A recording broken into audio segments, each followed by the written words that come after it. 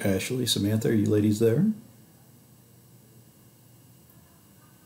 Hi, how are you? Good. How are you doing? Great. Yep, I'm here. All right. Well, we should be going live here. I'm just waiting for it to pop up on YouTube.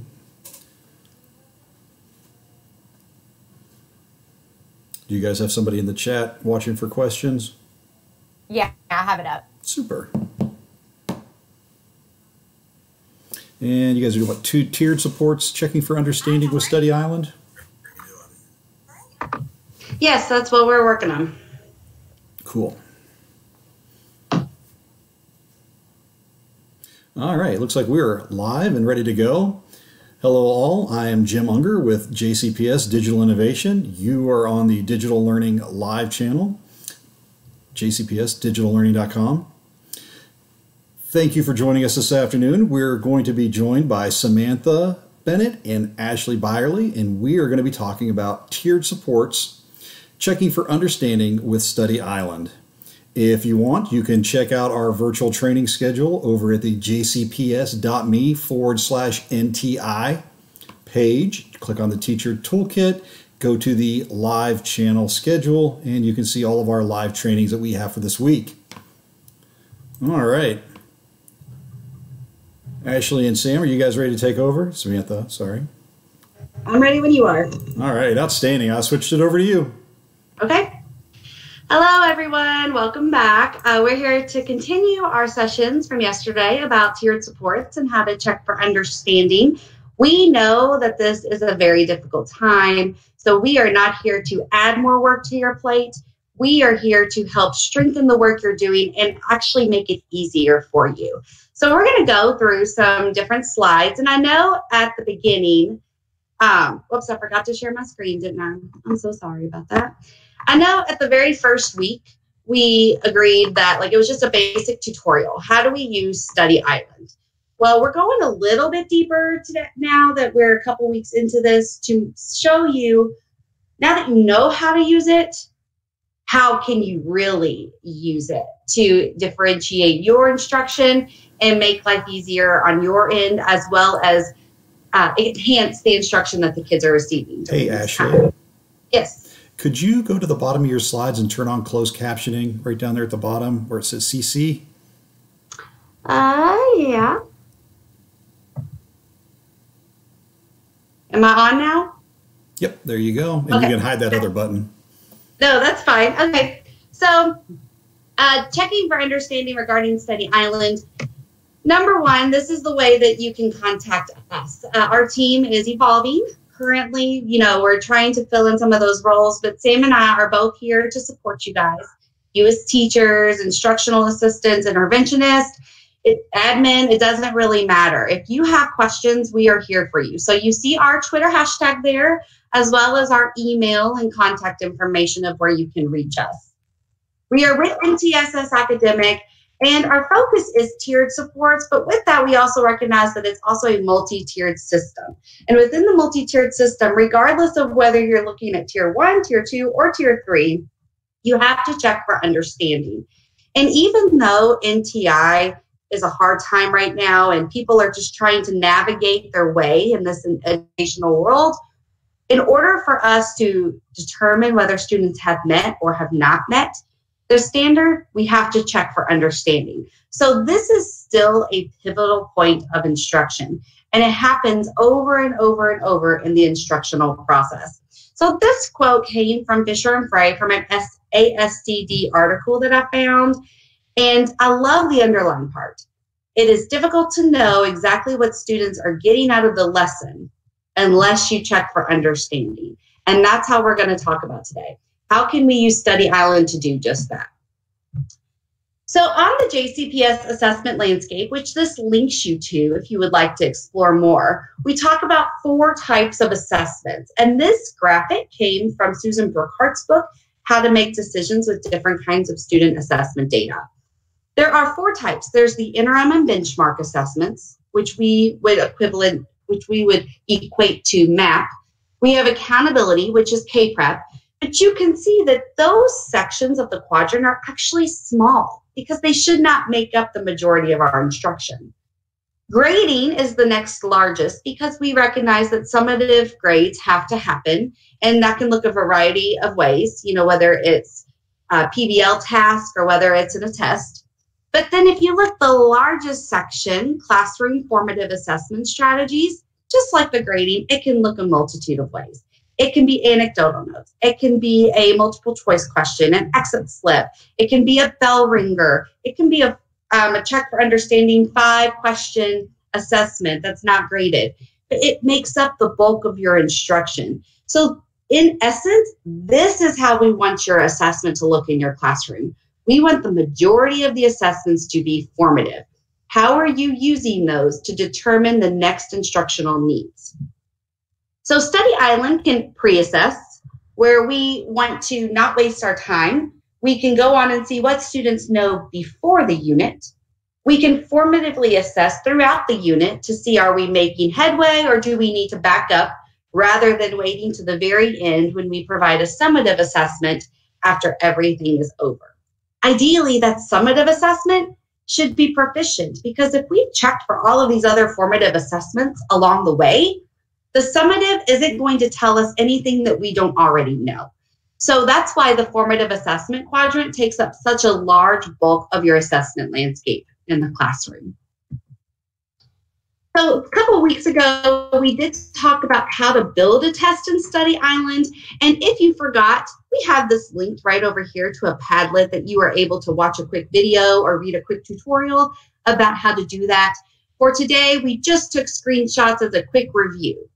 But when you go into Study Island, logging in through Clever, there's 2 ways to build a test. We're going to only focus on one. On the left of the teacher screen when you come in, you'll see a button that says Built Test Library.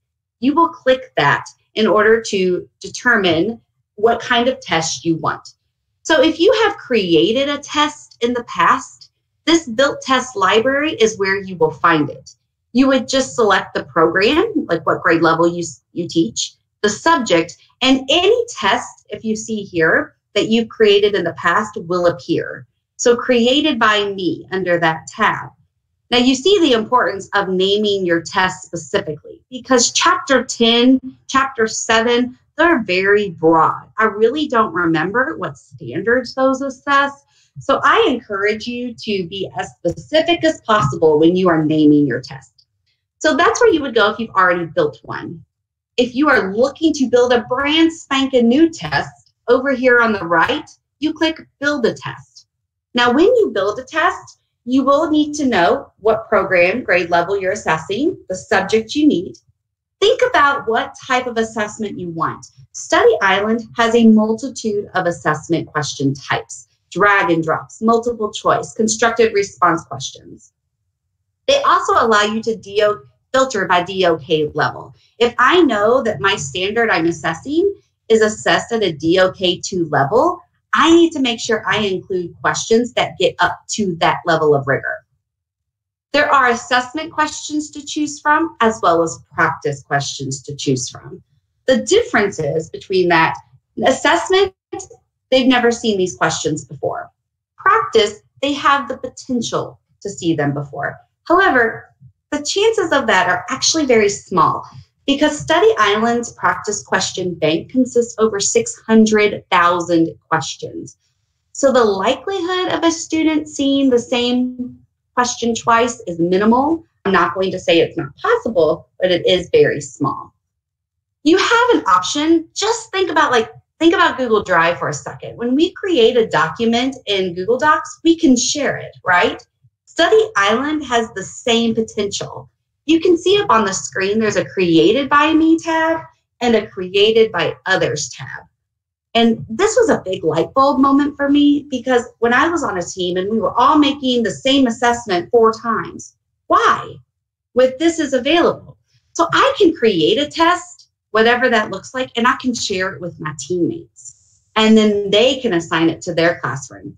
So this is a great collaborative feature. We tend to think of Study Island as an isolated thing for just us as individuals, but in fact, Study Island can be more collaborative in nature if we allow it to.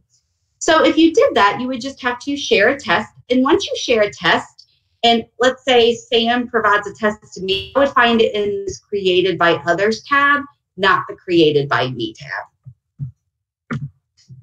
But once we build this test, like I said, it's important to know the grade level you're going to be assessing, what standard you will be assessing. In this case, I did an analyze elements of stories and drama. And then once the test questions, assessment choices pop up, I even took a screenshot of one of the examples that's provided that's different than a multiple choice question. I think we all are very familiar with those. But one of the components of 6.3 for language arts is that they can break down a plot and analyze how each of these elements contribute to the overall plot. So this first has them identify in the passage which part matches with which text, which I think is a different way of looking at things. Here is where you can filter by question type. If I just want a constructed response question, or if I just want multiple choice questions, I would choose that here. And I could filter by the depth of knowledge as well here. So once you provide a test to students, I know, just like everyone, we're going to be anxious to see those results. And there's many ways we can go about accessing the results. The easiest way, though, on the left-hand side, there's a school reports tab that's highlighted green here. In the middle of your screen where it's pointed, it says Built Test Report. If I click on that, it's going to break down all of my student data into individuals. We can look at it by assessment question in order to determine a real analysis. But if you look over here, this is where it becomes important about choosing a test name that's specific. You can see here that Sam Bennett she wanted a school-built test for this Bennett homeroom. If she had just put chapter 7 before, it wouldn't have told her much. But here she understands that this is assessing the standard 4 and F1 with equivalent fractions.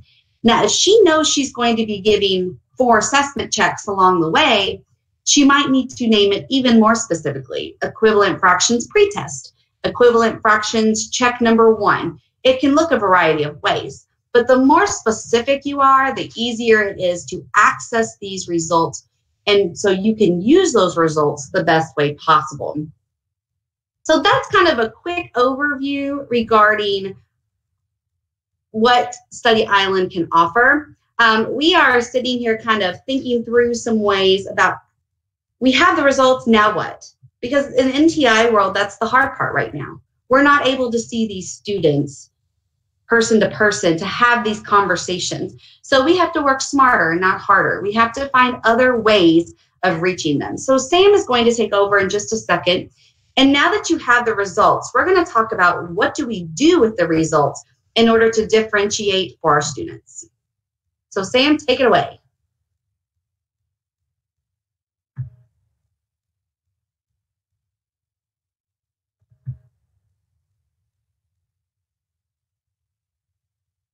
Sorry about that. I shared my screen a little bit too early and forgot to turn on my mic. So let me go ahead. Right. Hopefully that happens to a lot of people. It's not just me, right? Okay. So let me go ahead and present. And you wanted closed captioning on. Absolutely. And you can hide that other button. Great. Okay. Can you hit hide on that Got one? it. Yeah. Thank you. Yes, thank sir. you.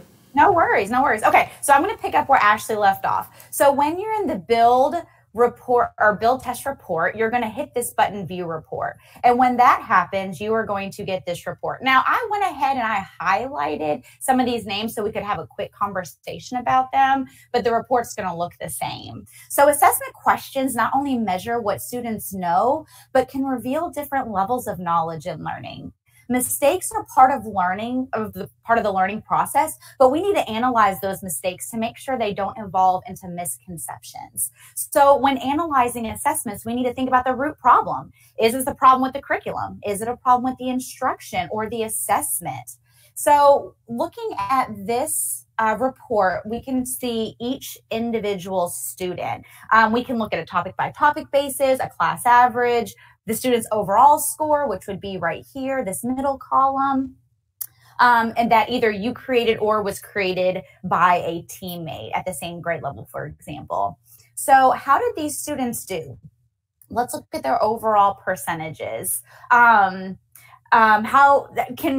We can discriminate between students who have learned what you have intended for them to learn versus those who have not quite mastered or met proficiency for that skill. So then we need to think about instructional supports. How do we motivate students and help them structure their academic efforts? Do we need to reteach differently? We need to differentiate these student assignments. So for an example, I went ahead and highlighted in red Beth and Parker. And it looks like from their percentages, they only answered 20% of the questions correctly. So 1 out of those, 5 assessment questions I made. We need to provide intensive scaffolds for these kiddos to help them reach proficiency. Pierce over here, he only got 3 out of the 5 test questions correct. So he has a 60%, which to me is not necessarily meeting proficiency. So how might we scaffold materials for him while the other kids, we can't forget about them. We also need to make sure that we're enriching their learning experiences as well. There's another test report that I would really like you to focus on, and this is test item analysis. I know I talked last week about underutilized tools, and this would be another one in Study Island. And this is what it looks like when you hit that button. We're all probably very familiar with the old DAs and PAs using Cascade, and this is very similar. So we're going to be looking at those test questions and students that got them correct versus incorrect. So we can really think about that root problem again. Assessment questions, again, they not only measure what students know, but they can reveal that different level of knowledge and learning.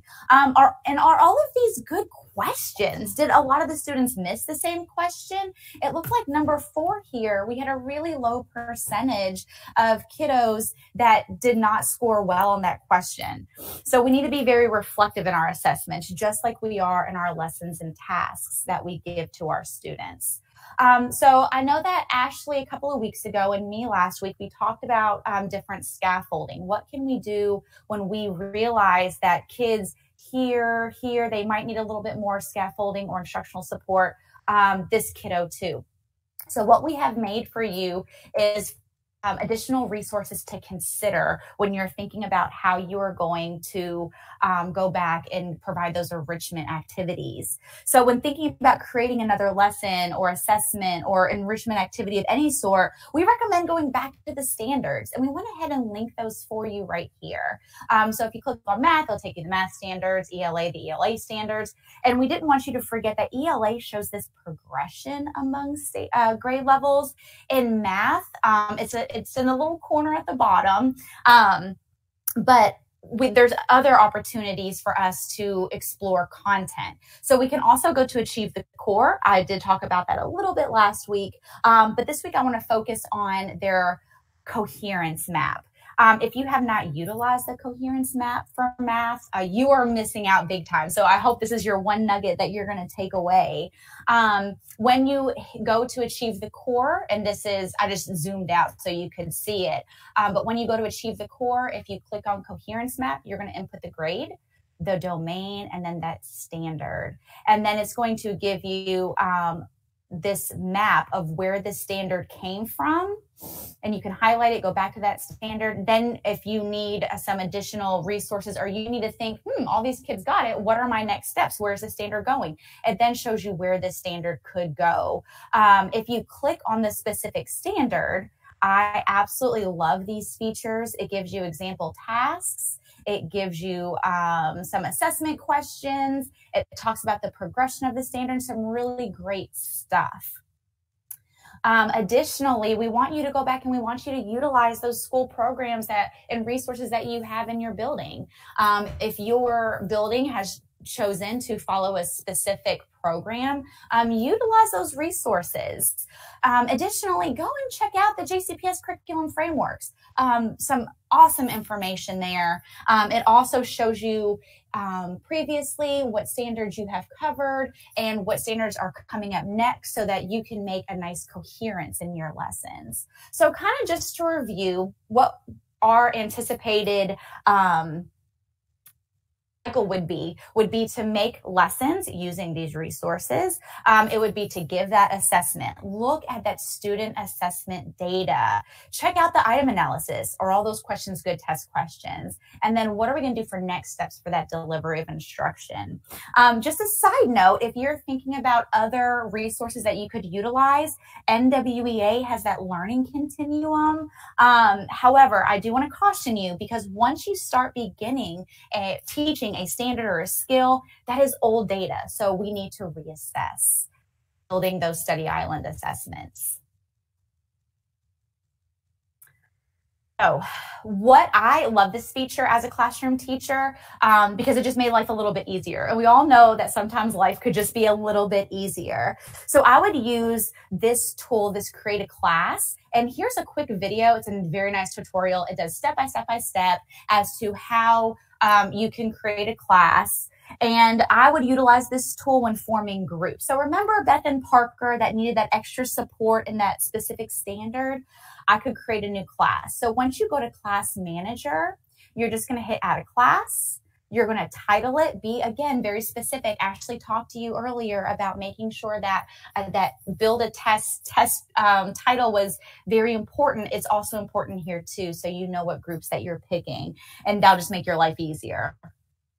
You are going to once you name it, then you're going to hit whatever homeroom class those kiddos are in, and you're going to expand it by clicking that plus sign so you can see all the kiddos, and you're going to click their names, and then you're going to hit save. Don't forget to hit save. If you do, you will not save that class. Learn that one the hard way. So that's a teacher tip. So this, when you're assigning those specific activities for those kiddos that may need it, it's really easy. You don't have to go scrolling down your whole list every time, find the name, click it. It just saves you a bunch of time. So this is one, way to help yourselves a little bit. However, I do want you to know, because I freaked out too when I first did this, you are not removing your students from your homeroom class. They're just now going to be in two different classes. So one, I want you to think about your homeroom as that grade level standards. And then that additional small group, you're going to be thinking scaffolds. And again, if you are really struggling with creating a class, check out this video. So let's put this all together. This is our process, and I know it's a little bit hard to read, but I promise it will make sense to you in just a moment. So what we're going to do is we're going to provide instruction, and it's probably going to be phenomenal. Okay, give yourself a little bit credit. I have seen some of the great choice boards you guys are making, some of the awesome assignments. I could not be more proud to be a JCPS teacher. And then we're going to build that assessment. Once you build that assessment, we're going to check, and we're going to use that data to determine which one of my kiddos are exceeding expectations or met expectations, and which group maybe needs more support. Based off of that data, we can then differentiate with additional scaffold activities, or if they met or exceeded expectations, we can differentiate with enrichment opportunities. But the most important part is knowing where your kids are. So no matter if you give them enrichment opportunities or additional scaffolds, you still need to reassess for their understanding. Here's a caveat to all of that. If less than 80% are succeeding in Tier 1 core instruction, what you're giving to everybody, then your core needs to be strengthened. And you need to make sure that you also reassess and reevaluate how they did. And sometimes that happens. I am 100% guilty of giving a lesson I thought was incredible. I gave an assessment. It turns out maybe it wasn't so credible after all. But going back, being reflective and going back makes you that awesome teacher that you are. And then you can just reteach at that point. So we wanted to leave you with a couple of great resources, because what teacher does not love some great resources all in one place? So again, here are some Study Island resources. We talked about those student work bundles, the Padlet, and then the Successful eLearning Day blog last week. Ashley left you these great facts and FAQs so that if you have any additional questions, that is kind of your go-to place, as well as parent letters if you want to send them home or print it as a, bunny ear, print it as a PDF and put it on your Google Classroom. Here are some of those great math resources again, and back by popular demand, here are the manipulatives. And I left you another little nugget this week because who doesn't love a good surprise? So all of my K through 8 teachers, if you click on this most misunderstood math standards, you are going to find by grade level all of the standards that they have collected data on that show where kids have the biggest gaps, so that you can go ahead and clean up those misconceptions before they even started. Additionally, we talk a lot about scaffolding strategies. And if you're sitting there thinking, scratching your head, what's a scaffolding activity or strategy? We left you a couple of these. This is not an exhausted resource. This is just to get you started. So if your kiddos need sentence stems or frames to help them progress through a lesson, or maybe to speak like a mathematician, this would be a really good place to start. Maybe they just need graphic organized to organize their thoughts. And that is for math, ELA, social studies, science. Like, this is not limited to just math and reading. If you have not had a chance to check out this 8 key practices for supporting ELs, please do so. Great resources. I use it all the time as a classroom teacher. And then additionally, we didn't want to forget our middle and high people. So if you are looking for some vocabulary apps, here's a good one for you. So hopefully you leave today with one nugget. And if you need additional support, please feel free to reach out to me or to Ashley. And calling me Sam is completely fine. And I think Sam just basically hit it on the head. This is a cycle. This is not an exhaustive thing that you're going to go through one time. I already had a teacher reach out to me today, and she said, I've created all of my small groups. I see all of my data, and it has stayed there. But now I have like 20 classes. And I said, well, it's all going to be okay, because at the end of this, you can either delete the class or archive the class. So it might look like a lot now in terms of groups, but it's really not overwhelming as a teacher. It's just kind of, you've got to organize it in your own head. And, once you assign those tests, they become locked. So make sure you kind of have an idea of what you want before it even starts. So thank you for joining us today. I hope you took something from this. If anything, check for understanding and let Study Island help you instead of you having to recreate everything in already such a crazy world. Sam, do you have anything left to add? Hope everybody has a great Tuesday. Yes. Have a great one. Absolutely. Thank you, ladies. There's so many resources in there, great planning tools, a lot of just great information in all content areas. It's awesome.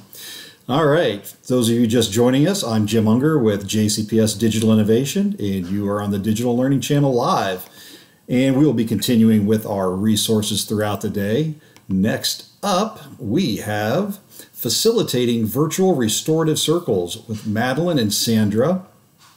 And I do believe they're on our call already. How are you ladies doing this afternoon? Just great. There you Doing are. well. Hi. Can you guys hear me okay? Absolutely. And I see you sharing your screen. While you're doing that, if you would, once you get in presenting, you can hide that button hovering there in the middle. And if you would, turn the closed captioning on the bottom black bar down there. It's the CC. There you go. Okay, got it. And then when we talk, it should show up at the bottom. Although I'm not seeing it. I hear you. Oh, yeah, I see it now. Oh, good. It's getting you, not me. That's all right. You're the important one. I don't know about all that. Well, that's what everybody's here for, is you. I'm just fun in the background. All right, we are at 12:59. Got about another minute here. Once again, if you haven't already checked out the NTI portal, jcps.me/NTI, go to the Teacher Toolkit, which is where I'm at on my screen. And then you can pick up over here where it says Virtual Training Schedule. You can see all of our great presentations that'll be going on this week, and you can click on them and you have access to the presentations that they'll be using, which, as you saw in the last one, there's a lot of great resources inside of those also. All right, flip back here and get your screen up. And we are almost at 1 o'clock, so I will let you ladies take it away. Thank you. Thank you. Okay, as you said, my name is Sandy Yates, and along with Maddie Heike, we are going to be doing this presentation. While we are doing the presentation, just so you know, if you have any questions or you need anything, all you have to do is get on the chat, and we have some of our MTSS team on there monitoring that chat. So Maddie, thank you. Okay, so again, my name is Sandra Yates. We are part of the Culture and Climate Department under the Assistant Superintendent of Dr. Katie DeFerrari. We also have our department lead, which is Dr. Naomi Brahim, as well as our MTSS Behavior Coordinator, Sandra Hensel. We are made up in two different departments. Our first department is our MTSS Engagement. They work with the 6 toolkits. They help support the students there and the schools there. And I am part of the MTSS Behavior as well as Maddie, and we help support schools with the positive behavior interventions and supports, as well as restorative practices. Okay, so our learning intentions for today are we will learn how to facilitate a circle and build relationships virtually. I know since all this crazy NTI stuff has started that all of you had begun building relationships in your classroom and really probably already had really good, strong relationships. So we just want you to know that circles is going to be a great way for you to be able to continue to build those relationships with your students during this NTI time. Okay, so why should we do circles? We do circles to build relationships and to build community. Circles help us to give people a voice. They also help to promote with emotional well-being, and because circles allow for a safe place in order for people to talk about whatever's going on, and whatever the question or prompt is that we're going to be talking about. It just helps them, give them an opportunity to be able to speak. It also helps to empower change and growth, as well as increase responsibility and a safe place for people to go. That's the biggest thing, is circles need to be safe. And the biggest takeaway we want you to get is circles don't have to just be done between you and students. Circles can also be done with each other, with teachers, through PLCs, through staff meetings, through admin meetings, through any kind of meetings, any group there where you get together. Before you get started, give your chance yourself to work on those relationships, because being, with everything that's going on and all the social distancing, a circle is a great way that we can, virtually get together and still be able to have a safe place to talk. Ultimately, we want to make sure that circles, what they do is just create an opportunity for you to be able to speak, for you to be able to listen in a safe place that builds equity and community. Great. Okay, right? Yes. Good afternoon, everyone. Thank you all for joining us. Like Sandy had said, my name is Maddie Heike, and I do MTSS behavior support for middle schools.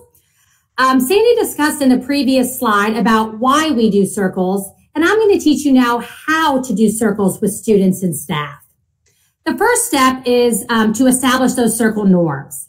They can be as simple as respect others, being open to others' opinions, and being an active listener. Number 2, stating the purpose of the circle. We tell students and staff why we are learning what we are learning, or why we are at this staff meeting. And the same thing goes for circles. What is the purpose of the circle? Is it to build community, build relationships, or is it more content related? Giving that purpose really helps serve the circle for both students and staff. Number 3, come up with a question that every person can answer. So if this is your first circle and you don't have very much experience with it, some good starter questions could be as simple as, what is something fun you did this weekend? Or what's the best part about online learning? Now, a question that wouldn't be as strong would be, what is your favorite vacation spot? This gets a little tricky simply because some students and staff may have never been on vacation before. So therefore, not everybody could answer that question. And lastly, have a way that each person can answer. Some students and staff may just not feel comfortable answering verbally. So giving them that opportunity to answer non-verbally if they choose. So those are kind of like the 4 main steps. And now I'm going to teach you how to do circles through Google Meet. So once again, setting up those norms, those expectations about how long an answer should be, because, some students, you may want a whole sentence, and some students may, give you just just one word. So this is, for number 2, this is what we do in our MTSS behavior meetings. The facilitator poses a question, calls each person by their name, and then they unmute themselves, answer the question, and then mute themselves again. So that's one way that we've done it, and that we've all done it on the MTSS behavior side. Another thing that you can do is, if you don't want to call on every person's name, because we understand that could take some time, you could simply do a thumbs up, thumbs down, or thumbs sideways. Simple questions such as, hey, how's everybody doing today? Thumbs up, I'm doing great. Thumbs down, I'm not doing so great today. And then a thumb sideways, I'm doing all right. Number 4, you could also do as simple as holding up fingers. A classroom example could be, hey, how do we feel about that learning target today? 5, I feel great. I could teach somebody else. 1, I'm still kind of struggling and need some assistance. A staff example could be as simple as, hey, we're going to be rolling out this new PLC protocol sheet. 5, I feel great. I can help my team members with it. 1, I'm struggling. I'm going to need some assistance. And then the last way that you can do a circle in Google Meet is by using that chat feature. Facilitator comes up with a question, prompts all the participants to answer, and then the facilitator can simply read off some of those responses. So many different ways you can do circles in Google Meet.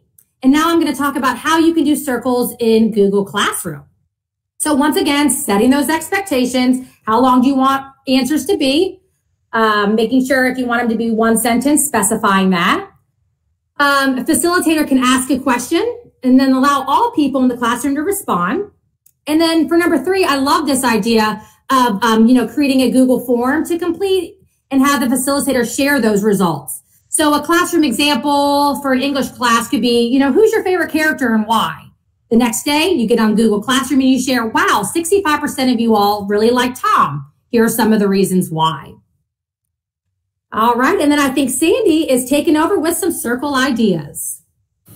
Okay, there's several different circle ideas that we can do. One is very simple check-in, check-out, like Maddie was saying. Just asking, how are you feeling today? What was a high point of your day? How was a high point of your weekend? What are you looking forward to? What was your favorite thing about today? Anything that's just a simple, quick check-in, check-out. Next thing could be integrating, course content, whether it's your language arts, whether it's science, social studies, whatever it is, you can ask a question about something you've been learning or something that you already know about what you're about to start studying if you're studying a new subject. It kind of gives you an ability to kind of, just touch base with the kids to see where they're at with their learning. You can also have proactive behavior discussions. Like Maddie was saying, we really need to make sure that we have our norms. So maybe we have something else new that we're going to be trying, like, some of the games or something. And we need to make sure that we go over those expectations so that the students understand what it is you need them to be doing during that time. The next one is the games. Just giving people a brain break. It's really important during this time when everybody is so stressed out about, okay, how am I going to get all this done? Work, play, anybody, it's just, we're having a lot of trouble with that. So giving people a break and allowing them to just have a little fun, because we want learning to be fun. And we want to remain giving kids and staff an opportunity to have a little fun with their work and with their job. So on the next couple of slides, what we're going to do is we're going to give you a few ideas and examples that we have come up with. This one is called the Unscramble. This can be used with anything you want. You can use students' names. You can come up with spring words. You can, have just a variety of different words that you choose. It could be content vocabulary. It could be your spelling words. It could be your English or your reading vocab words.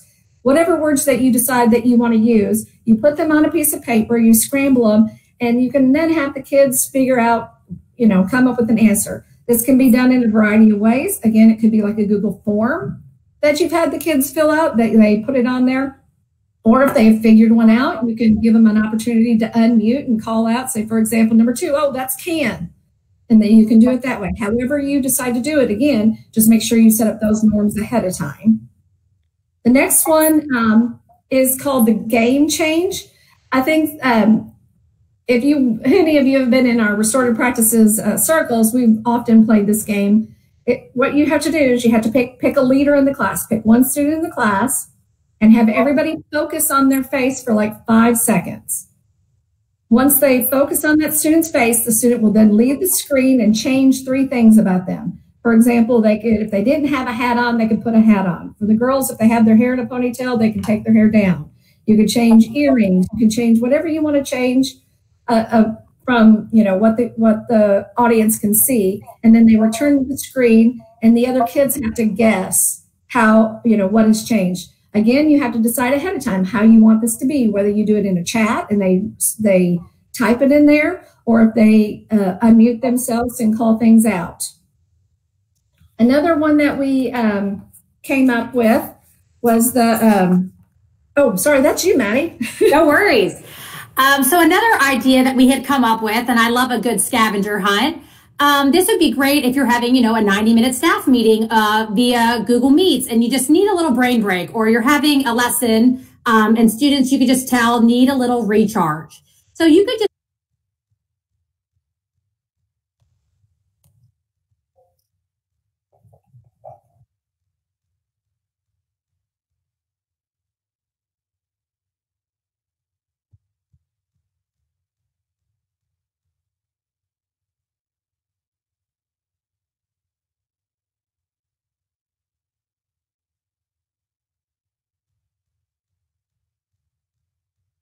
Great.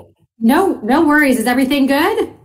All right, great. I'll just redo this slide because I didn't know where I kind of cut off, but you're welcome. So another game idea that we had come up with is a scavenger hunt. I love a good scavenger hunt, and this would be great to use for a staff meeting. So say you're having a 90-minute Google Meet staff meeting, and it's just a good little brain break for staff.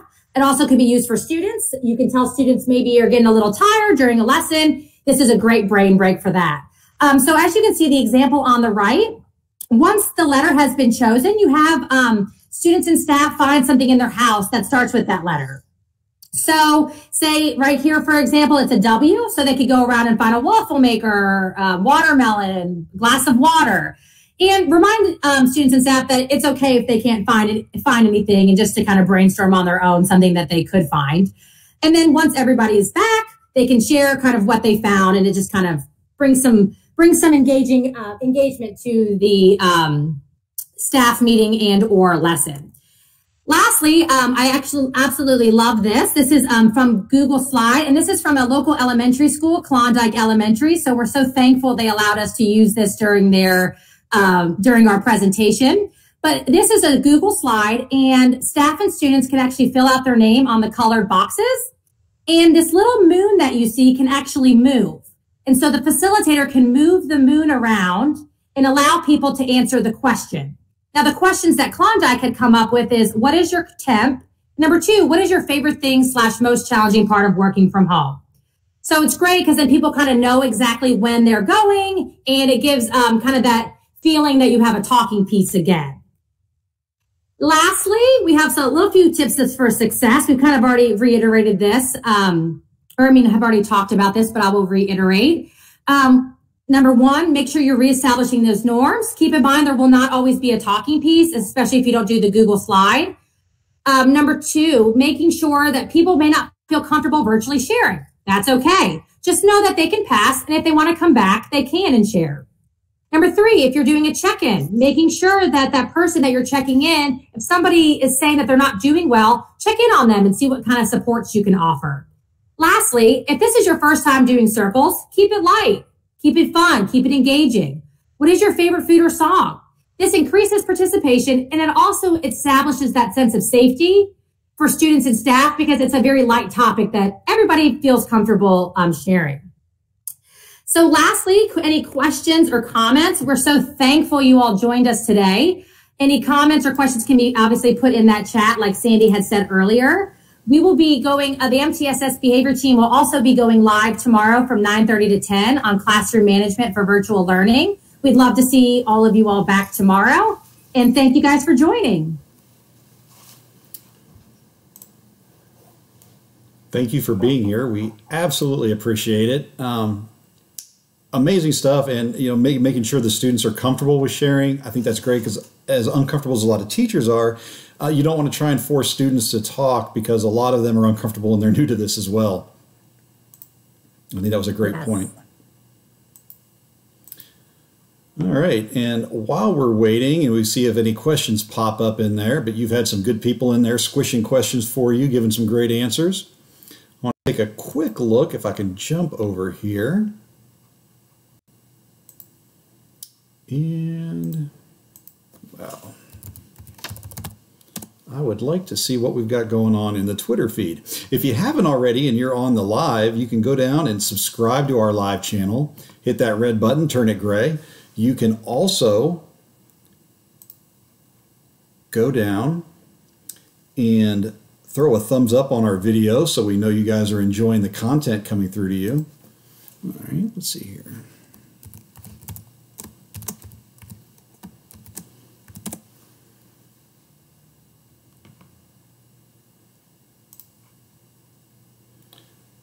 See if I can bring up a Twitter feed here real quick and check out. One of the great things we've been seeing are a lot of the virtual yes cards going around. Hopefully you've caught those on Twitter.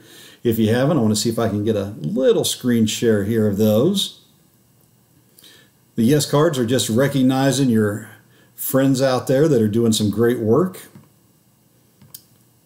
And the hashtag JCPS Dig In is the digital innovation shortened hashtag that we like to track and follow and see what's going on. And you see some of our schedule shots here going out. Some teachers getting their Apple certification. That's excellent. Great time for doing that. Apple certification, Microsoft, Google certification. All of those are very timely. Screencastify would be great right now. Here's a yes card. There we go. Bloom Elementary showing one for Dr. Jacobs. Awesome, good stuff from the staff. There's Matt Bolka and the JCPS Esports. There's our purple cow, some computer pics. I'm liking this. There's another one, Rebecca Reynolds. Yes cards. I'm sure she gets a yes card probably at least a few times a day. She's an amazing resource for everyone.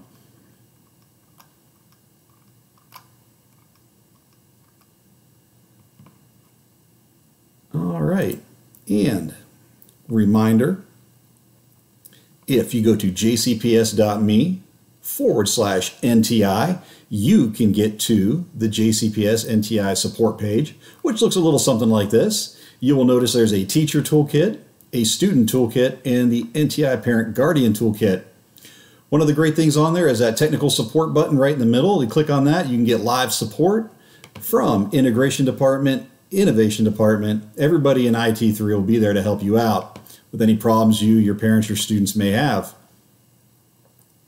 So also when you go to the teacher page inside, you can see the great resources in here. A lot of things that may not be covered in the videos directly. You can come in here. There's Study Island, Edmentum, and then you have our core digital tools, the 4 tools that we've been talking about the most: Google Classroom, Meet, Screencastify, and Hangouts Phone. And then, of course, some of those excellent certifications I was talking about down here. And our schedule is here. And you will see up next is the 1:30 time slot and creating and using choice boards with the dynamic duo of Susan Price and Suzanne Kramer. The two Sues are amazing with content and curriculum. And we will see them very soon.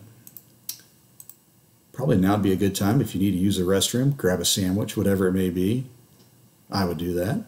If you do have any questions, we have a few of our innovation folks that are in the chat. You can post questions in there. Introduce yourselves, say hi.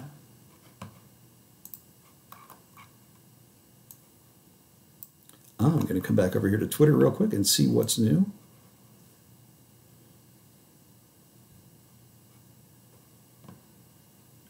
The latest on JCPS Digital Innovation. We got the Durhams there. Of course, us plugging our show and make sure everybody knows about the great resources you can find here.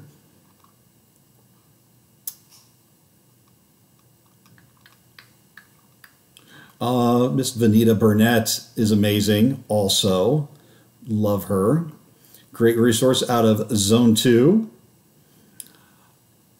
Sarah Christie, oh, there's a double pack of yes cards there. Amazing.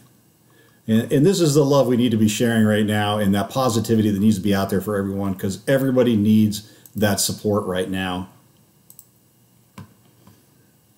All right.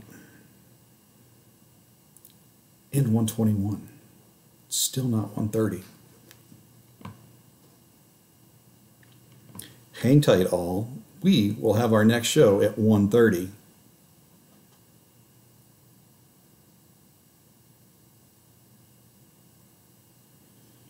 And I see in the chat we have the wonderful Beverly Compton out of Digital Innovation saying hi to, oh, Miss Michelle Dillard and Jessica Rosenthal. Hello, Miracle Middle Schools. All right, shout out. Awesome. Where do you get a yes card? Russ, if you're in the chat, do you think you could link that for me and I'll approve it on my side? Where they can get the virtual yes cards?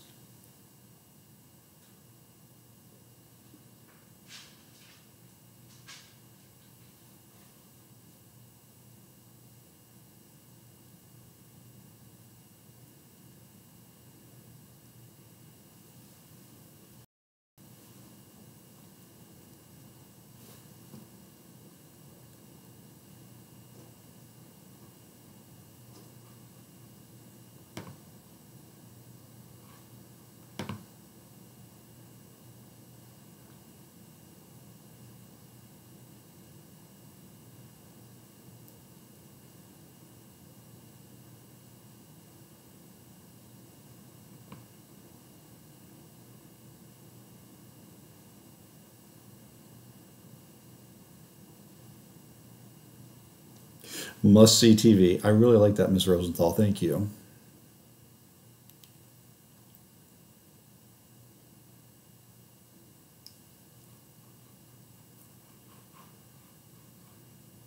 You guys are great, and we love having you here. I love seeing every day all of the educators getting together on the channel and sharing so much information and so many resources.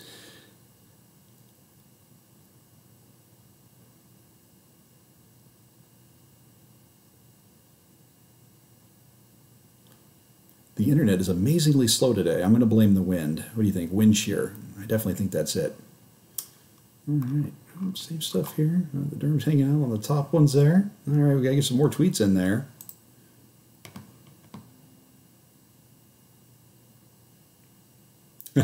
Thank you, Bev.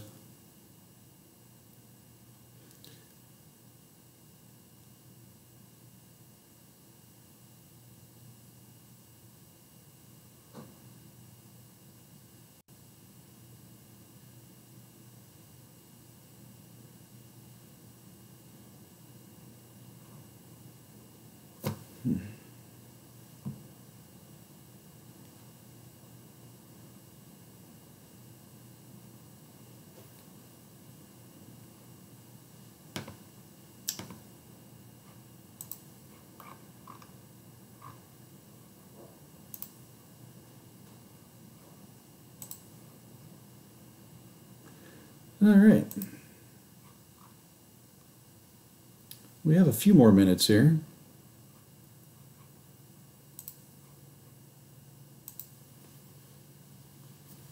Watch this, JCPS. Nope, back up.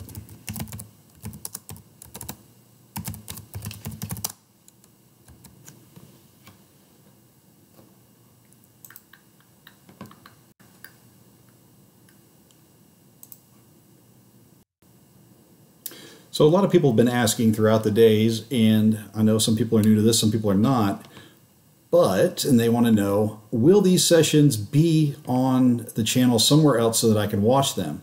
So what you can do is go to YouTube, go to the JCPS Digital Learning channel, and well, I'm inside here, so it looks a little bit different for me than it would for you. But if you click on videos or you go to our playlist, you will see there are hundreds of videos broken down, and if you click on playlists, you will see classified support, Google support, there's social studies, there's the Edmentum, iPad support, lots and lots of videos on here on demand as you need them. And what we are doing is you can go back and rewatch the lives. And they may be, 2-3 hours for the ones that have just posted. But what we do is we take and break them up. But before that, you can play the video, go in, and you can look at the transcript and jump to the section you need. Say, oh, I'm going to jump ahead an hour and a half. You don't need to see the first few episodes and you want to see something later in. You can jump ahead. I mean, that's the great thing with YouTube. So you can skip through the video. But also then once we break them up, we will add them to the different playlists. And if you are a subscriber, which we are at 3.33 thousand right now, which is amazing. Thank you all for doing that. Makes us feel very loved on our side. You will get updates whenever we post new videos. And we had just 10 or so go up on Friday last week, breaking up episodes. So then you can get them in little bite-sized chunks, a little bit easier for some people. And also with like Edmentum, there's a whole section of videos on there, and some of them are only 2-3 minutes, which may be something specific for you. Stop playing. They will be shorter, so this is like a 5-minute video right here. There's another 4-minute one, how to create a course in Edmentum, how do you utilize the Edmentum course resources, Edmentum messaging, for sending out information. How do you do attendance and progress reports, which can help you with NTI reporting, just, flex assignments, so many different things. That's just the Edmentum playlists. And we have several playlists within our channel that may be specific to you. Luckily, we don't need that printer list anymore, right? We have STLP going on, and hopefully you've seen that. I know Russ Hockenberry has sent out lots of information to people about the wonderful STLP resource of doing STLP from home, that students are able to collaborate, work online, and still turn in their projects. So if you haven't seen that, and I know a lot of you do STLP, check it out so that you can submit your students' work. It's a great way to still get judged and keep them active in school. All right, it is 1:28. I will stop tap dancing very soon, and I will let Susan and Suzanne take over. But they have about 2 more minutes before I'm going to torture them and make them take over. Hello. And I see Suzanne is also in the chat, which is great. Thank you. That'll help with any questions.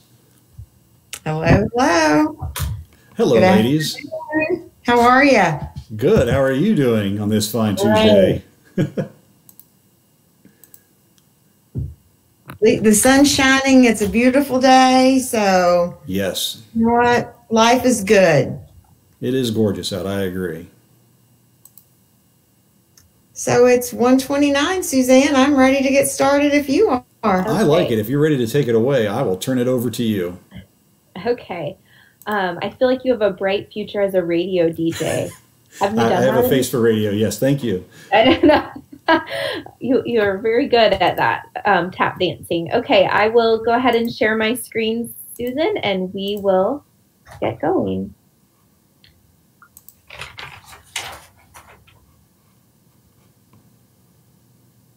Are we good? No, we see your beautiful face, not a presentation. Oh, no. Okay, hold on. That's all right. I'm sorry. That's why we started early, right? Share screen.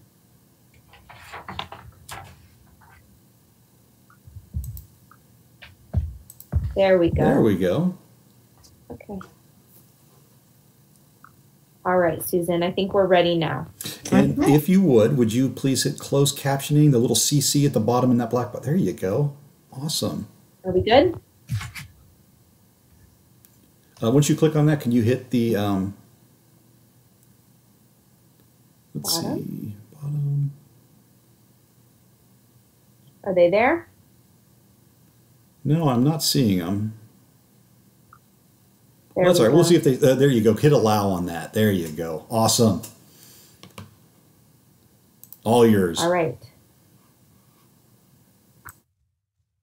Okay. So good afternoon, everyone, and welcome to our presentation for JCPS Choice Boards. My name is Susan Price. I am the Director of Curriculum Design and Learning Innovation. And I have with me today Suzanne Kramer, who is our middle school ELA lead.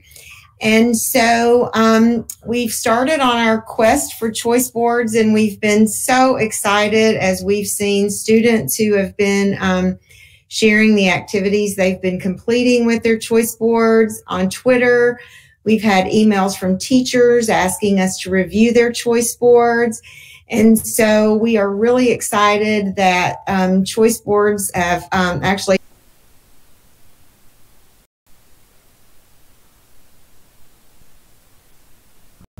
we just can't get to you. Cover up, that's all right. Okay, it says I'm live now.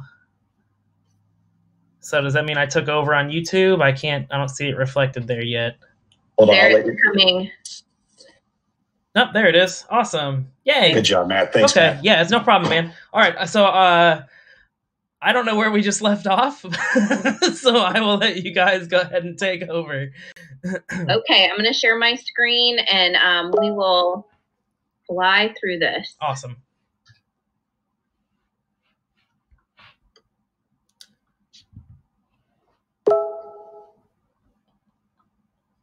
All right. Are we seeing what we need to see? I believe so, yes. Awesome. All right, Susan, I'm going to go to why use choice boards in the classroom.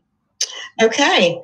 So we know that a choice board is just a graphic organizer, basically, that has different amounts of squares. Each square represents a learning task or an activity that is aligned to the framework. Did we just lose connection? I'm hearing you. You're okay. No, you're good. That was a notification that came through on my end, so I just had to close it out. Sorry. And so why we use choice boards in the classroom really is to enhance student motivation and engagement. And teachers are actually able to differentiate the instruction. They can give students opportunities to practice master concepts taught in class. However, when they are structuring these, teachers need to just really keep in mind the need for differentiated instruction, varied learning styles, and ensuring that the challenges are both interesting and challenging tasks for students, because we know that offering student choices empowers them to learn to the best of their ability.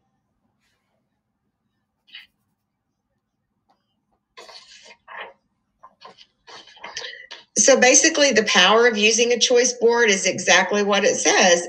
It's so that students are able to demonstrate their learning in a particular subject or concept in a way that encourages them to be more responsible, accountable, and independent for their learning. And also, it allows students to work at their own pace.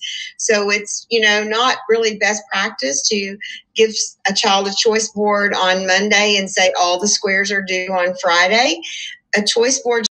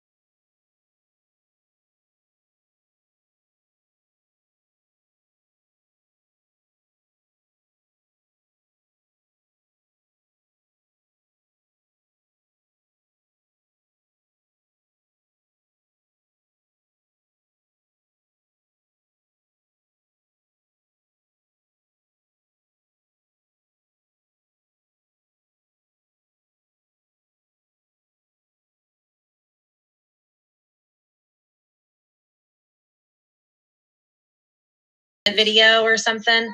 Because we're presenting again tomorrow. So it's so Okay. and I mean, it's no one's fault, but I just Yeah. think trying to get back on now is just Video or something? disjointed. We're presenting again tomorrow. So it's Okay. trying to get back. Are we up and running again? Yay, maybe. I don't see the video here. Oh, it's because I didn't select a screen share. Oh my gosh. Okay, here we go. Okay, I think we're in. I just have to send a live. Here we go. Sorry, So Matt, everybody. we only have like 7 minutes. Yeah. So how do you want us to proceed with this? Whatever you think is best. I'm so sorry again.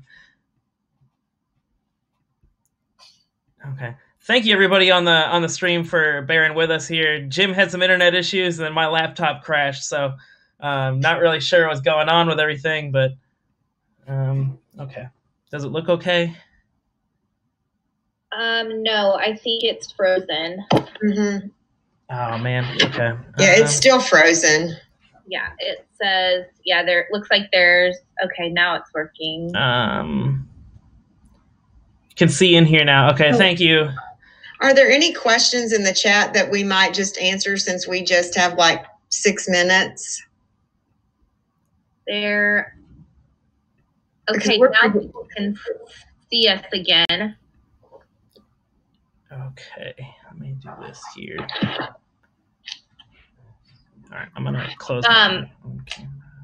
Susan, do you just want me to talk about that slide about the instructional piece to kind of carry us out and then ask people to join us tomorrow? Yes, I think that would be great. Okay. And what time tomorrow? 10 o'clock. 10 o'clock. Okay, perfect. I'm going to share my screen and we'll just do that last part or that part and then we'll just be done for today. Okay. Okay.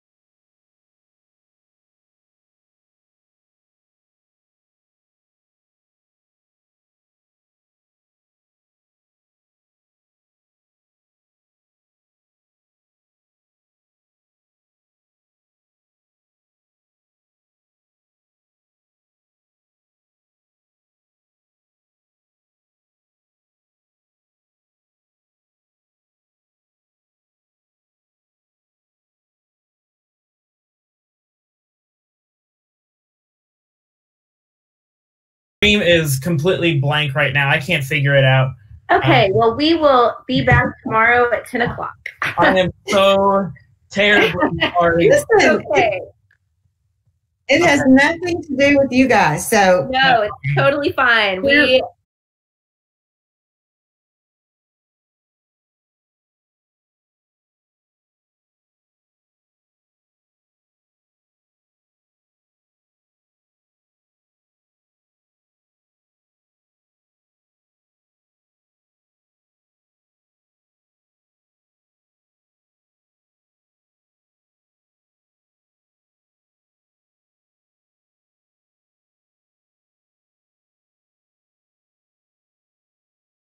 We love our IT3 friends. Yes.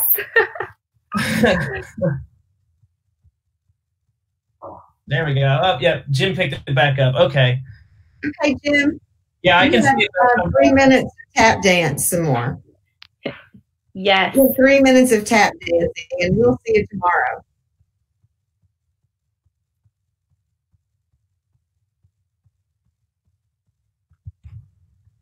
Oh, man. Thank you all.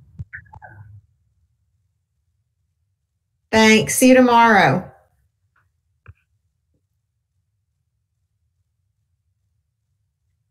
Yeah, it looks good.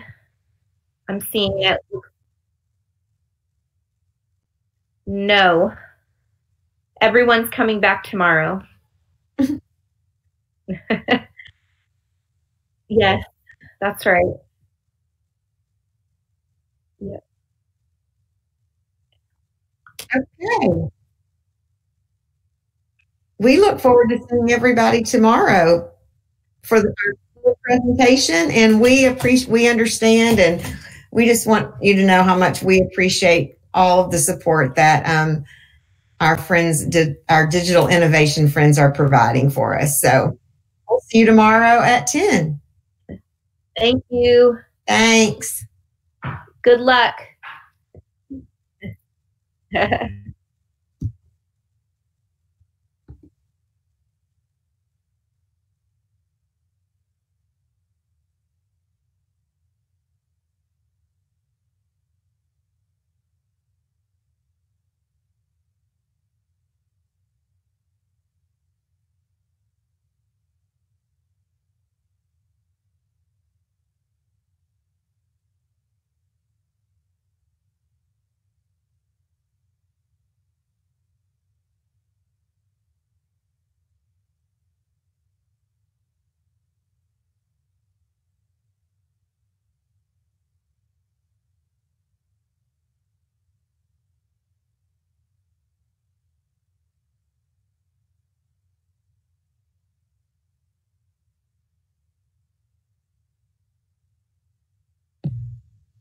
Yes. It is Tanya and Kanita. Yes. All right. We'll take it. Time. Affirming racial equity tool. Yeah. You know how we like our acronyms in JCP. Sorry about that, y'all. It's okay. I was trying to warn you. Can people hear us now? Are we live already? Hi.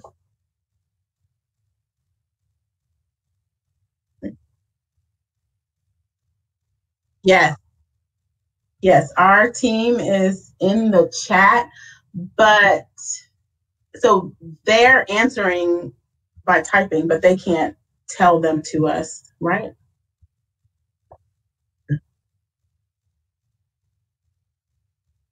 Yeah. Mm-hmm. Okay. Sure.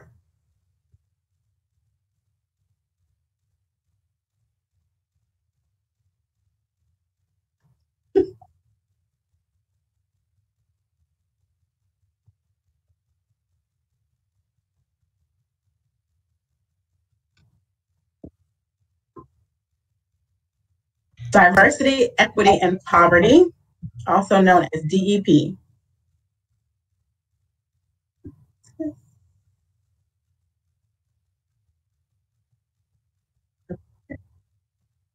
All right, thanks. So, hey, go ahead. Yeah.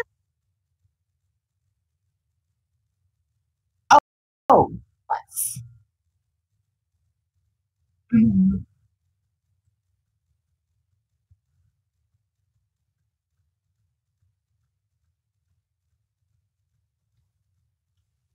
Cool.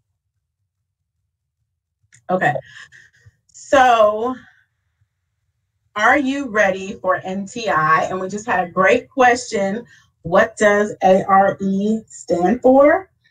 And ARE stands for Affirming Racial Equity. And so we thought that made a great question. So that's why you see us saying RU, and our hashtag is RUJCPS, to keep in mind that we want to affirm racial equity in everything we do. And Kenita, can you go to the next slide? Yes. One of the things that we have shared with teachers around the district, we shared with principals, so hopefully they share with teachers, the AICs, and our other teams, is a short version of our original R tool. And we realized that everyone is under a lot of stress during this time, and teachers are working really, really hard. So we wanted to kind of distill it down to what are some very necessary things that we can still attend to make sure that we are affirming racial equity during this time. So what you're looking at is a copy of the one-pager, and how it's used is that teachers can look at the descriptors in the middle and think about them as they're planning, or if you have materials that you're picking up from somewhere and you want to screen them and see if they're aligned with racial equity, these are some good questions to ask yourselves. So we want to make sure that we are having examples from a variety of cultural groups, that we're helping students understand bias, that we are intentionally planning lessons to foster intergroup relations, that we're modifying our strategies and resources to promote achievement, particularly from our underrepresented groups, and that we are recognizing the value of race and culture in our relationship building. And we know relationship building is more key than ever right now. So today's session, we'll be talking about that second one, knowledge construction, that's highlighted there for you. So we're looking more closely at, are you helping students understand bias through inquiry? And we can go to the next one. So this is our team. You can see our zones. They're in the chat. I am Katia Turner, and along with me is Kenita Ballard. And Lamanda, Rachel, and Avon are in the chat. So if you have questions as we're going along, if you need the one-pager, if it hasn't gotten to you, feel free to ask that in the chat box, and they will be there to help you out. Or if there's other things that you need us to stop, slow down, explain, please let us know in the chat box. Okay, today's objectives. Today, we're hoping that we will be able to help you recognize forms of bias in instructional materials or texts, and then pick a strategy to equip students to recognize and disrupt bias as part of their learning.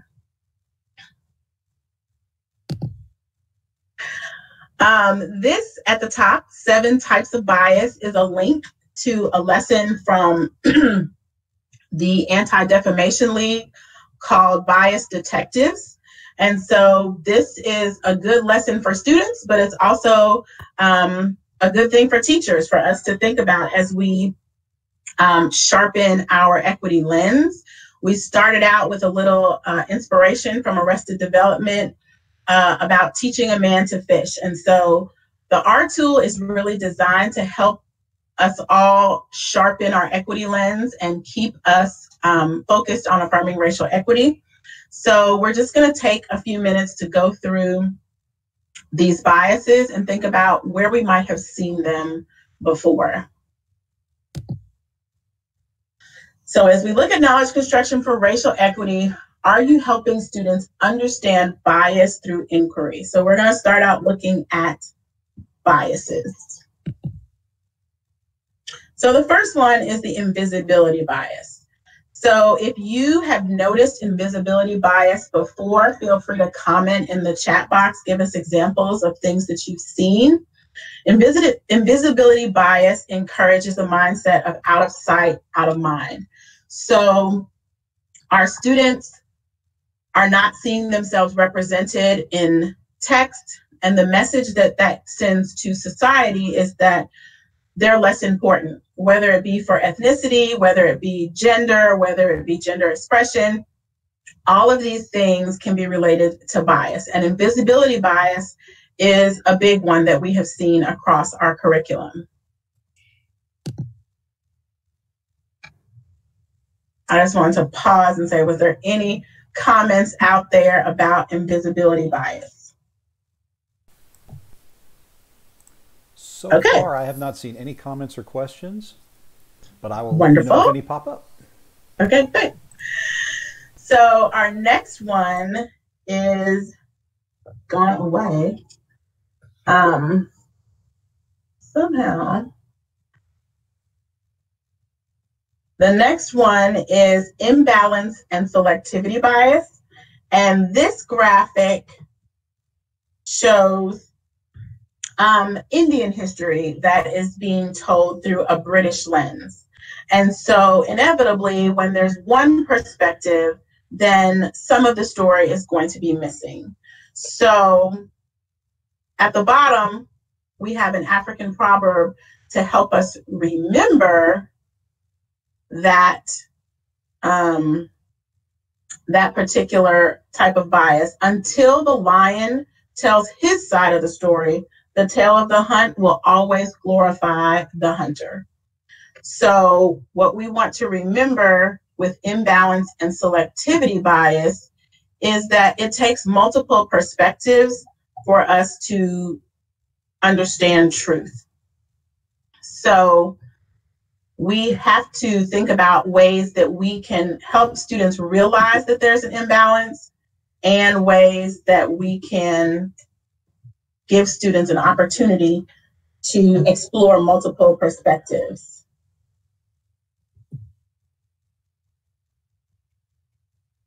Okay. Next slide. So the next one is stereotyping bias. This is something that's very common. And this graphic is just showing us some stereotypes that I'm sure we have heard or seen before. Stereotyping is when a small characteristic may be magnified or over-exaggerated to minimize the whole person or the whole culture. And so we have to be careful of the types of comments that are made in text that are leading to stereotyping bias. I'm not sure how well you can see the graphic, but there are stereotypes that go along with all different types of ethnicities. And sometimes people view stereotypes as, oh, well, this could be a positive stereotype. But we want to remember that stereotyping is always harmful because it minimizes a person's ability to be an individual and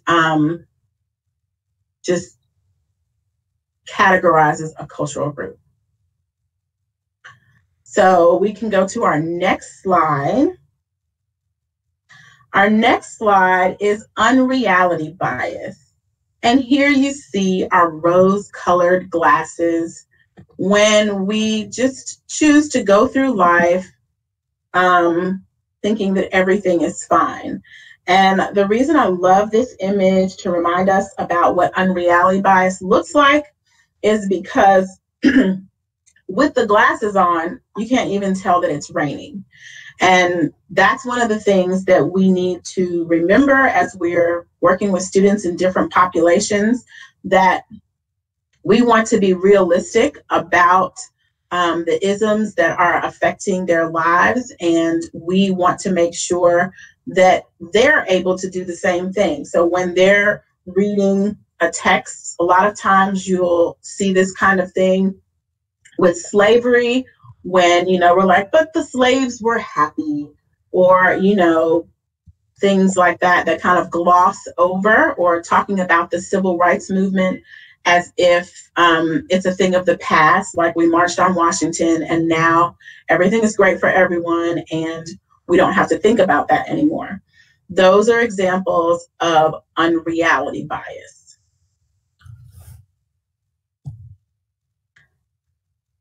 So the next one is fragmentation and isolation bias. And I have nicknamed this one #BTW bias. It's kind of that, by the way, it's not as egregious as perhaps stereotyping, and it's taking a step forward from complete invisibility.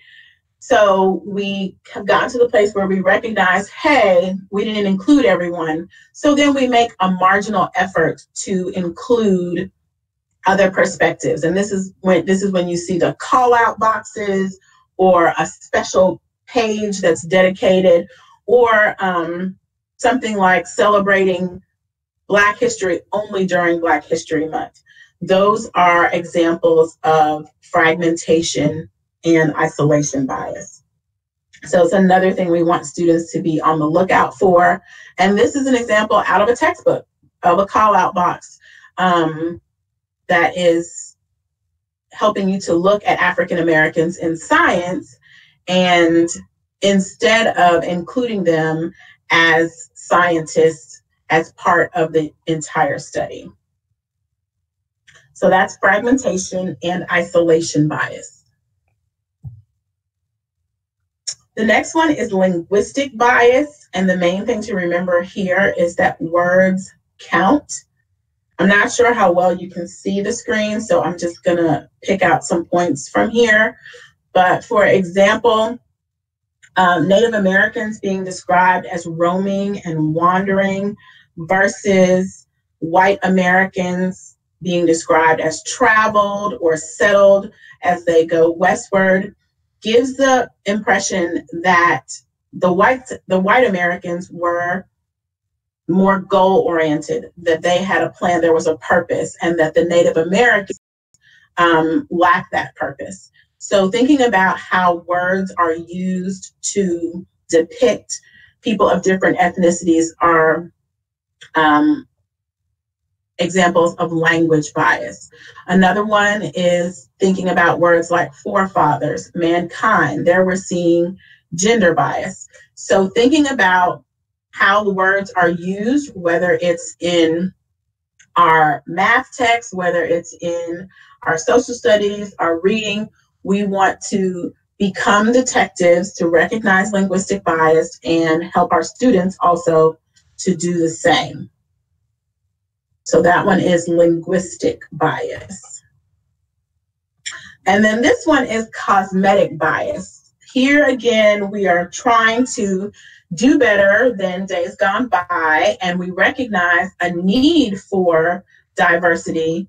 And so we have some on the cover. Here we have different ethnicities represented on the cover of the text, but when you dig into the text, how are those ethnicities truly represented? Are their cultures authentically represented throughout the text as integral parts of the information being presented?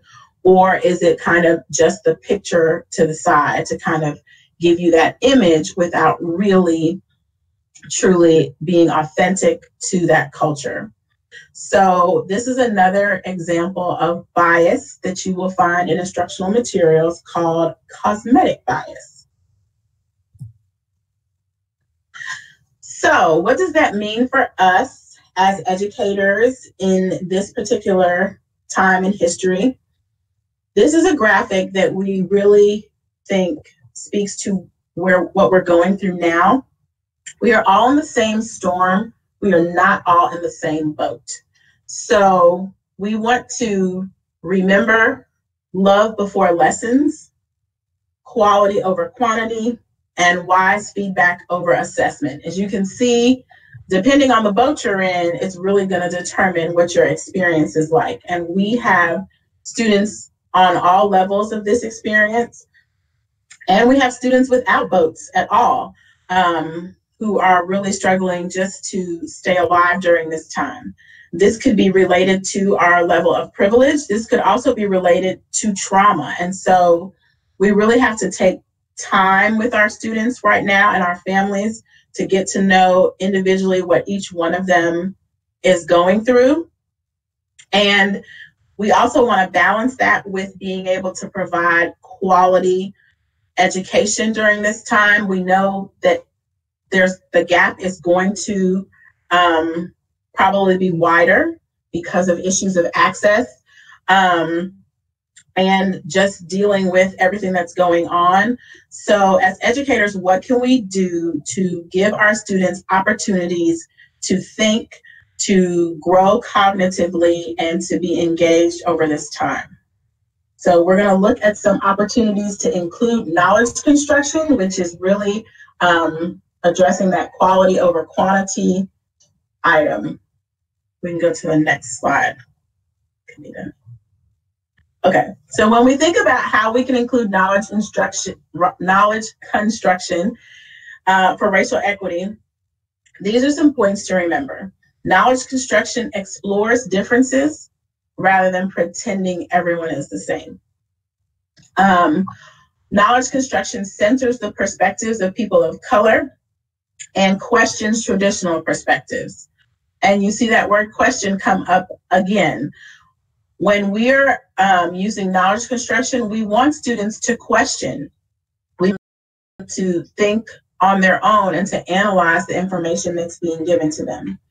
And so finally, when we're promoting knowledge construction, we have students that investigate, research, compare, synthesize, evaluate, and create.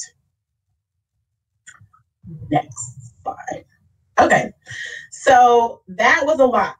And it sounds like so much is going on, but it does not have to be difficult. So knowledge construction can be leveraged through questions.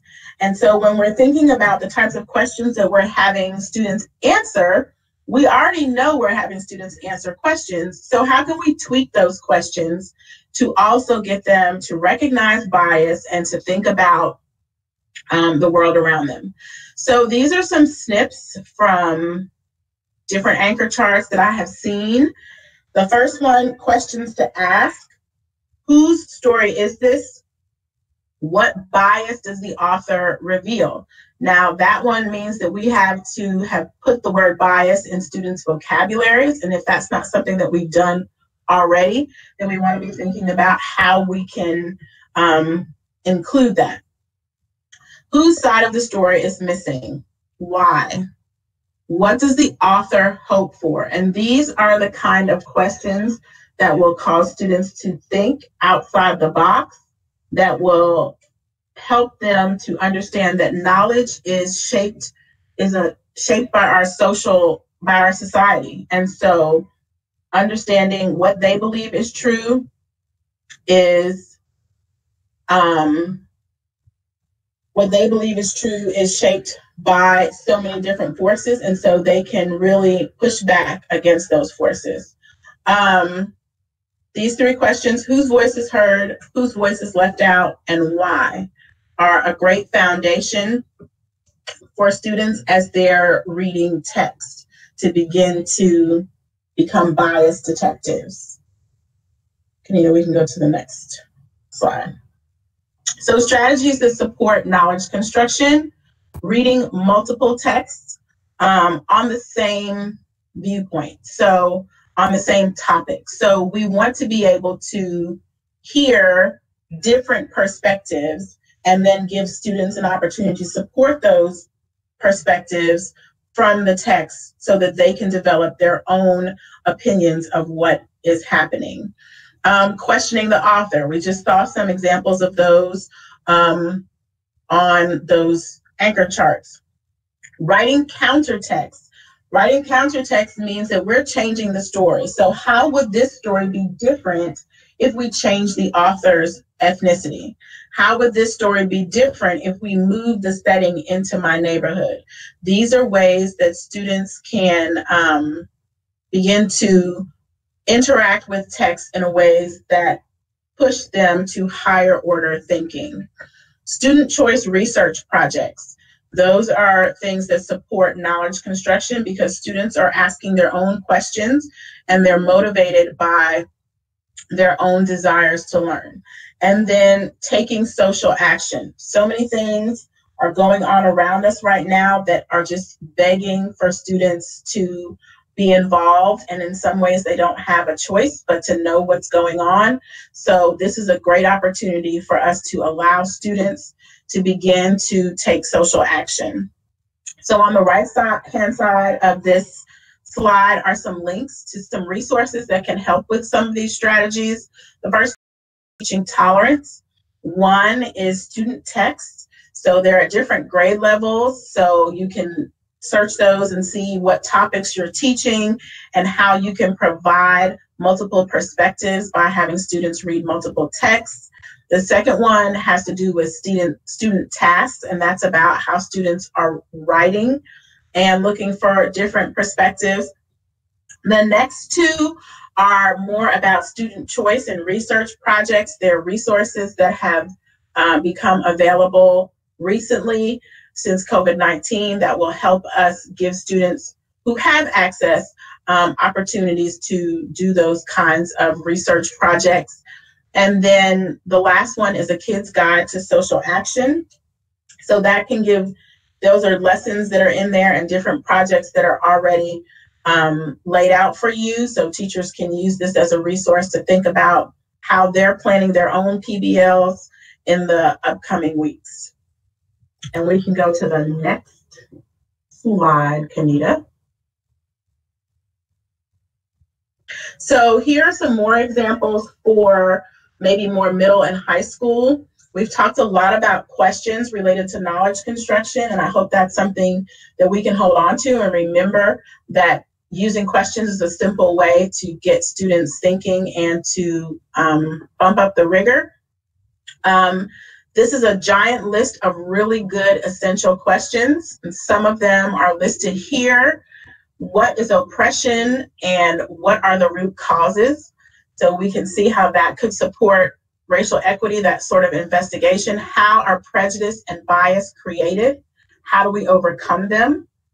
And if you go into this, if you click this image, it takes you to the website. There's lots more questions, and they are put into different categories. So there's a whole section for social justice. There's some around culture and values. So those are good ways to get students' minds moving in the right direction. And I want to say I attended a virtual PD maybe last week about teachers creating choice boards based on questions, supporting questions and essential questions. And I think that would be a great tie-in to how we can support racial equity through knowledge construction. So thinking about how we're getting perspective. The next one, Disrupt Text, is a kind of a blog where educators have seen different texts in the canon and they're talking about how they see bias in those texts. Kenita, can you click on that one for me? And just kind of scroll down because I see some titles that I recognize. So if you are teaching Shakespeare or The Crucible or Gatsby or To Kill a Mockingbird, these people are doing the work of questioning the text and looking for bias. And so going to these resources will help you as an educator understand what that looks like and give you ideas of ways you could use your students. Thank you, Kenita. We can go back to, and then this last one, the marginal syllabus, you do have to, they had some live sessions, but they're linked here and you can go back and look at the conversations that they're having. This is about having students annotate texts as they question them. And they also have a community, so you can join. It's a free membership. You know, teachers love to get free memberships, so that you can be a part of that community as you're looking for ways to help your students to grow cognitively. We have to be realistic about the times that we're in and know that we're not going to see the same type of testing, but also to think about this is an exciting time to see how we can change education, how we can be more true to what we want students to know and be able to do. So we have these resources out there for you. If you have questions for us, feel free to reach out to us. Kanita, can you go to the next, go like to the end, I think. There we are. So here's our contact information. Does anyone have any questions that came up or thoughts we're thinking right now? Well, that is all we have for you. Feel free to reach out. We're listed there by zone, and we would be happy to help you use the R-Tool checklist for NTI to join a planning session or PLC. All right. Thank you, ladies. That was good information for people. Lots of great comments appreciating the explanations of the colorblind statement. I like that. That was good, because a lot of people say, oh, well, I don't see color. Well, then you're not really being equitable then if you're not acknowledging it. So good information. We have about 4 minutes left, and I do apologize. We're having a spotty connection. There's some outages going on with YouTube right now, and we're trying to deal around those. So if you keep losing, you have a little bit of a misconnection, it's not you, it's everyone. It's on our side too. So it is not you. Don't try to turn off your machine or restart. It is going around today. And we check out our schedule, and we just covered the NTI and the ARE with our DEP friends. And the next thing we have up is adding Spark to your NTI lessons, and that will kick off at 2:30. So we've got a couple minutes here. We're going to see how our connection goes. I'm going to drop back and then pop back in and see if that cleans up anything. Not likely, but I'll try. So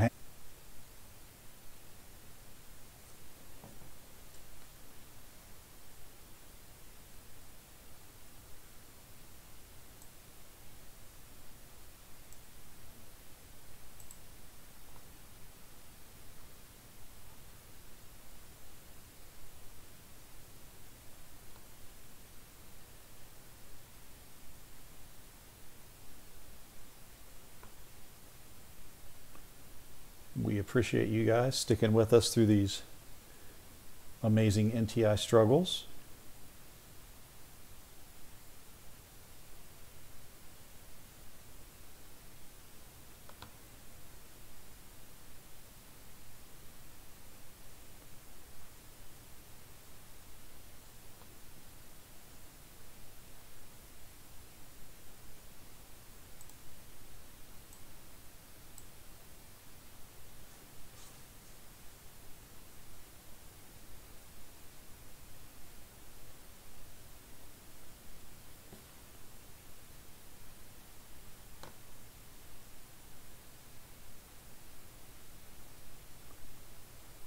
We do thank you all for your patience and support.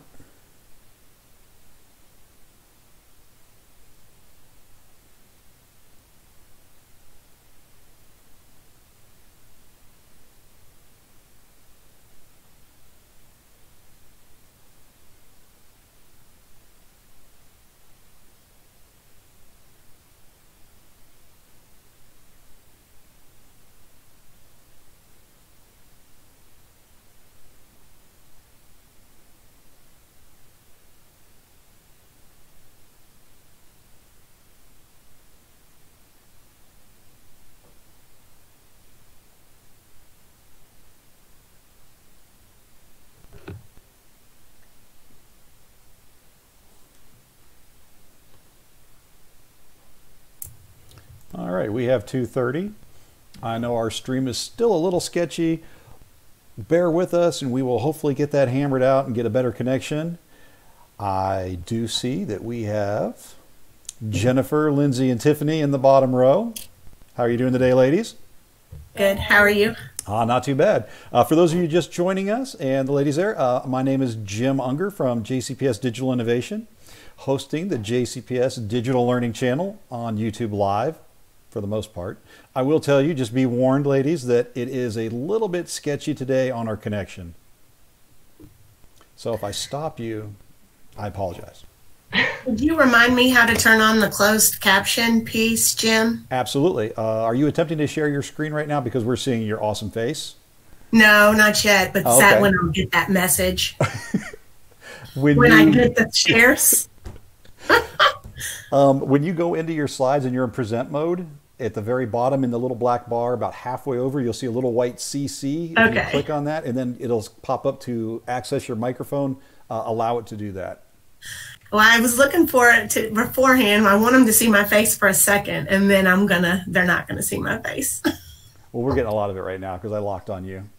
Oh, great. Okay. Are you ready for us to begin? We are ready whenever you are ready. Okay. Lindsay? Okay, so we are here today to talk about some creative strategies to add spark to your NTI lessons. And these are quick, we call them grab and go strategies, because you can take them immediately and implement them into your NTI lessons without a lot of preparation. My name is Lindsay Dodderwyk. I am one of the gifted itinerant teachers, and I work with 4 elementary schools in the district with their gifted and talented students. All right, hi, I'm Tiffany Morrison. I am the same in the same position that Lindsay's in. I am a gifted and talented itinerant teacher, and I also work with 4 elementary schools in the district. And I'm excited today to show you some of these strategies. And I'm Jenny Stith, and you cannot see me anymore because I think I'm sharing my screen.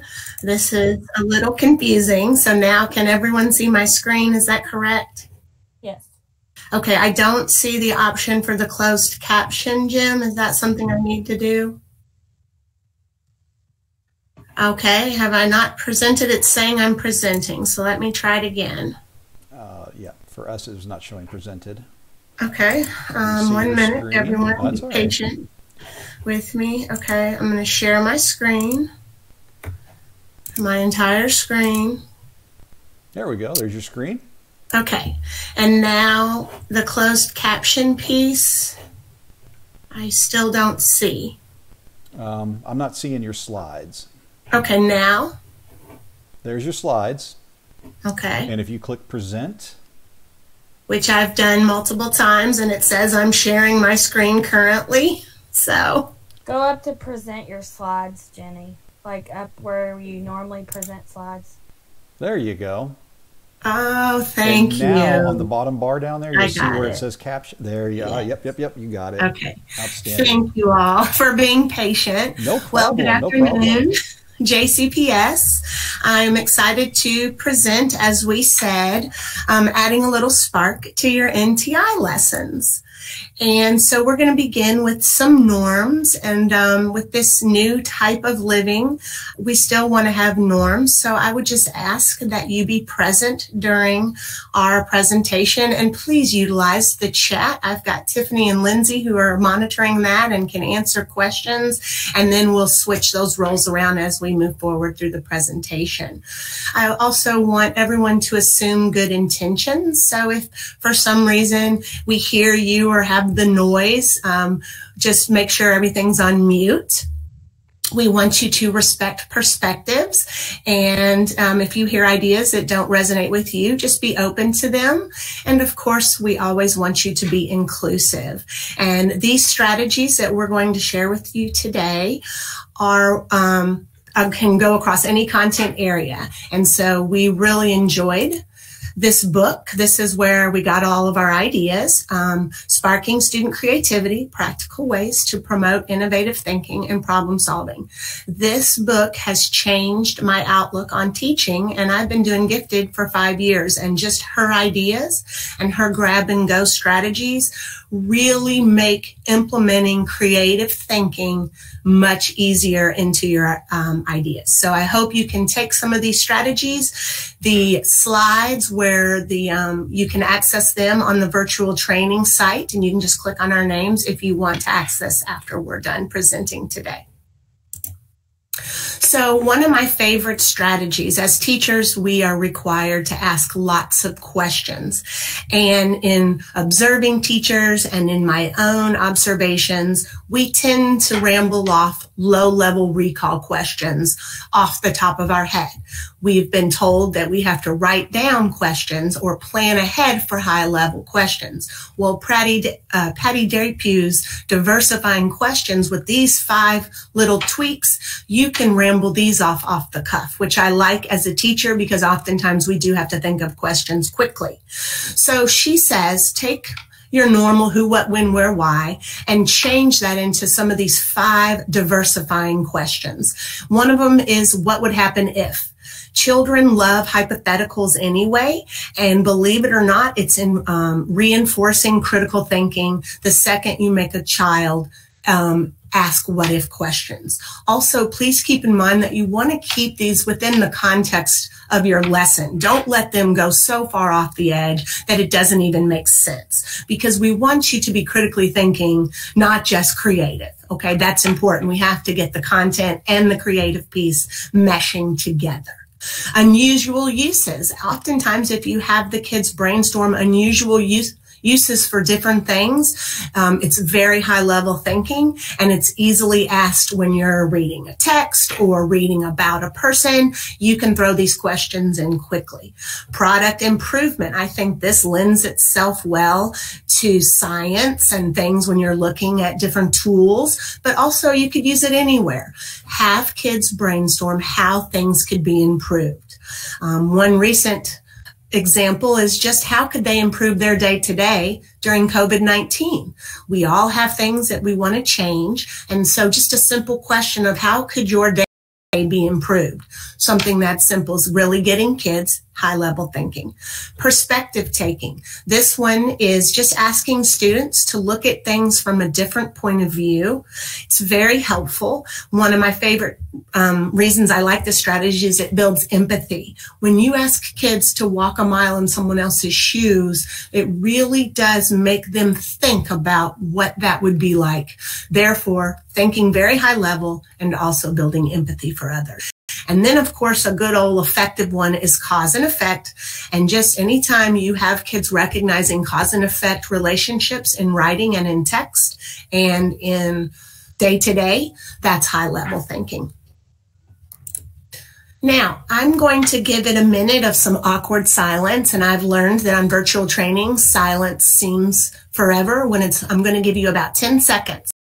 Take a look at the questions, all my members. This is your engagement piece I'm asking for. I want you to think about a question you could throw out to your kids tomorrow. Or if you're an AIC, how could you use this to help your staff? And if you look across at my examples, the top row is social studies. The next row down is math. The row after that is science. And then, of course, my favorite at the bottom is ELA.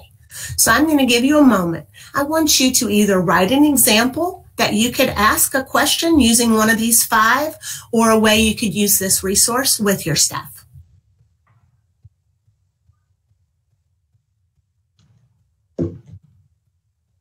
Yes. Yeah.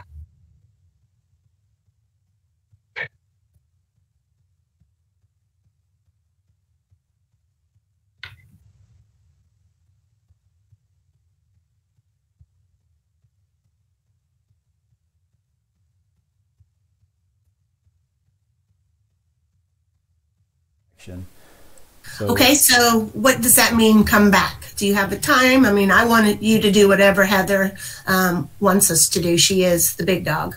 Absolutely.